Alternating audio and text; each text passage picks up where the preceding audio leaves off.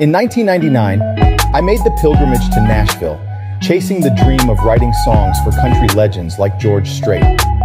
Little did I know, the winds of change were blowing, transforming the country music industry into something unrecognizable. The traditional melodies faded, making way for pop-infused tunes that left me disheartened and yearning for more. After years of working behind the scenes in various roles within the music industry, I made a choice in 2022. It was time to reclaim my own voice, to reignite the fire within as a songwriter and artist. I shed the confines of a genre that no longer resonated with me and returned to my roots.